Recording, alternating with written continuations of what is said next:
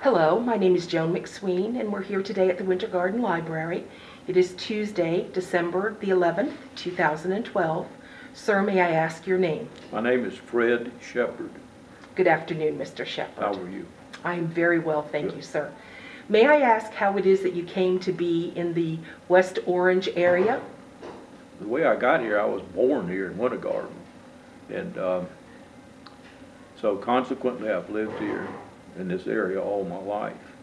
With the exception of 2 or 3 times when my father was employed by what used to be called the Florida Telephone Company. And after I was born, he was transferred to Gainesville, or north of Gainesville. Then he was transferred again back to Dade City. And when I was in the 2nd grade, they moved him back to Winter Garden. So I came back home, I guess you could say, and started in the elementary school, which was located on South Main Street. Mrs. Brock was the principal. So I went to school there from the 2nd grade to the 6th grade, and then after that I went to Lakeview. I graduated from Lakeview High School in 1948. And consequently, those are some very good memories as I look back upon them. Both the ladies who were principal, Miss Brock, she lived out in Oakland, and she was a very fine lady. And Ms. Gerton, who was the principal of Lakeview High School, she was very fine. In fact, Ms. Gerton retired the year that we graduated. And she was a very strict disciplinarian. We didn't like it then, but she taught us many things that as we got older, we began to look back upon our lives. And one of the things she did, I thought, and I'll be quite honest with you, when she had us do it, I didn't like it. But everybody, when you were a senior, you had to take typing. There was no exception. Every student went to typing class. And you know, at that age, you were maybe, back in those days, you didn't question authority too. Well, you did, but maybe you weren't verbal about it. Let's put it that way. Anyway, I managed to get through it, but later on, when I went to college, I really appreciated what she made us do. And so consequently, she was a very favorable influence on a lot of people's lives. So was Mrs. Brock. In Lakeview High School, I participated in the band.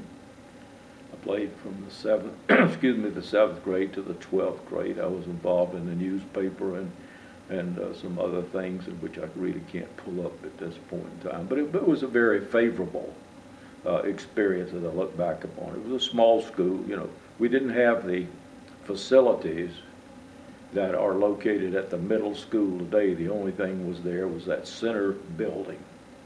And there was no gym, but we had plenty of room outside, and they would, in physical education, they'd line you up in the back of the school and let you run all the way out to the clay road and then back around the whole entire property and then back, and you were ready to quit anyway. So consequently, it was a good experience. Winter Garden, when I was growing up, it was a very small town. I remember the police department, if you could call it. Well, I don't mean that derogatory. It was just a small building, probably no larger than a 6x8. It was across the street from. Let's see, there is a, oh goodness, beauty parlor on that corner. It's at the corner of where Boyd Street starts and goes south. Anyway, it was right across there, and consequently, it was, all they had in there was a phone, and whoever was on duty, I guess, stayed there for a while or they were out, but I always remember that. And across the street was Mr. Kappelman's grocery store. Now this was Mr. Thurlow's, because there were 2 Kappelmans. Mr. Mr. William Kappelman, he had the other store down where the Bloom Cricket is now. And that's where I had my first job with Mr. Kaplan. And I think I was 12 years old. Anyway, I only worked on Saturday. And my job was that his store did not have a meat market. And Mr. Will's store did have a meat market. And back in those days, people would bring you their grocery list in and just hand it to you. And the Saturday evening, everything was predicated upon one thing, and that was the movie. So you got the orders before the first movie, and then you had to get all that ready, and then those folks would come and get their groceries, and then right after that, here comes the second group. So consequently, it all worked out. It was long hours, I'll put it that way, because we stayed there until we cleaned the whole store. We got through about 12:30.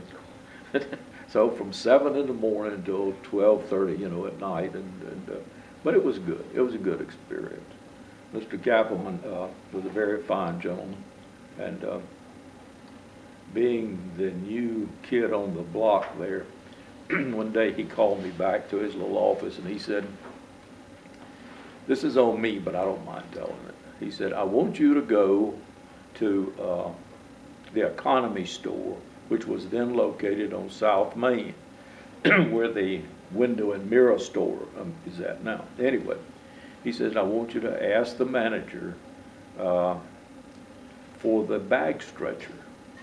And you know, a 12-year-old kid, you just did not question his authority. I said, "Yes, sir." So I went out the door and I walked all the way down there. Well, when I got there, the manager said, "I'm sorry, but I don't have it. It's over at the A&P store," which was about a block from where we were at. So I went back to the A&P store, and of course I got there, and they said, "I'm sorry, I don't have it." So they sent me to another one the other way, you know. So finally, he told me down there, he says, "Go back and tell Mr. Kappelman I just don't have it." So when I got back, you know, everybody would just bust in a gut laughing. But it was good, you know, it didn't hurt my feelings. He's the one who told me to do it, so I did it. But the bag stretcher's always been very, stayed with me in my memory. They ran a delivery service on Tuesday. During the summertime, he let me work there some, and he always delivered groceries out to Gotha, Windermere, and that section. And people would phone in their orders, and you'd fill them and take them out there, and we'd deliver the groceries and the cow feed and whatever had to go out there, you know. And I always remember there was one man who always met us in a boat. We had his groceries in a box, you know, so we'd give them to him, and then away he'd go off in his, you know, in his boat. And so those were fond memories. And so I've really been blessed in seeing, I guess you could call it blessed, in seeing the change, you know, that as they have evolved in this end of the county. So consequently, it was a good experience. Winter Garden has always had good people in it, people who were interested in the town, were trying to make it as well as they could. And if you look at some of these old pictures back in the 1919, that's when my parents came here. I had an aunt tell me one time, she and her child, they came in on the train, and it was in December. And she said it had rained, and said when the train stopped, here she was. My uncle was late in meeting her anyway. Here she was with a young child, a muddy road, just to walk in and so forth. That was one of her first memories of it. But you know, we've come a long way since that point in time. The school system was good back in those days, and of course I think they've improved upon it today. So it's that is just a part of it. I went to after I graduated, I went to the University of Florida and graduated from up there.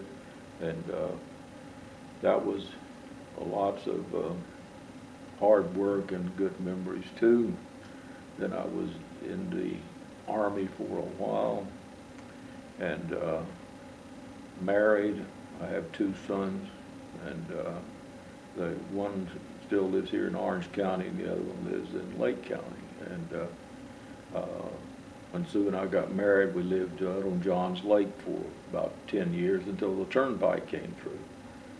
And when it came through, it was about 50 feet from where the house was. So we found some property over in Oakland and built a house over there, and that's where we've resided since that time. I think Winter Garden, you know, we went, I think every town goes through peaks and valleys, and Winter Garden went through their slump, you know, for some time. It just didn't seem like we could pull it out, but that was simply because of, I think, of other things such as the development of Highway 50 and big stores coming in and shopping centers and so forth, and evidently that's going to pull the people away. But it doesn't mean that your downtown area can't be redeveloped. It just simply means it takes time to do it. And so consequently, it's part of the process. In the growing up period, I've always had horses up until some years ago, and we used to ride lots. My first trip to Oakland when I was in high school, that was one of our favorite pastimes. Nobody had a car, but you could either have a horse or borrow one, and we'd all go riding, you know. So I rode to Oakland. I was by myself, and I didn't really know where I was going. I knew I was going west.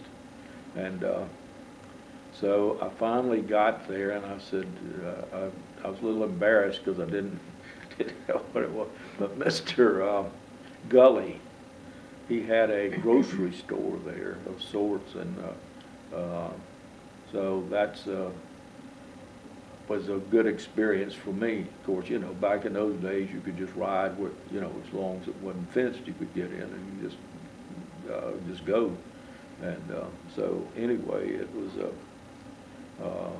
quite an experience. My wife was born and raised there. So consequently, after I learned my way around, I could ride my horse out there once in a while and see her.